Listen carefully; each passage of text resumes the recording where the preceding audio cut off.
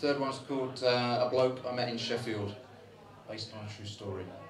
And so it began. In the station stood Stan, a man with a hood who could, if he ran, avoid all the problems that had come his way and sidestep the torment that plagued him each day. And the fuel for his running? Liquor, no less. With a can in his hand and drool on his chest, he pressed passers-by for cigs and spare change, pretending at times that he was deranged, but Stan wasn't crazy, despite what they thought. Instead, he was wanted, a man to be caught. But how would they catch him and dole out the blame, with no data to track him attached to his name? And so he remained, untamed like a beast, living from scraps that he blags from the streets.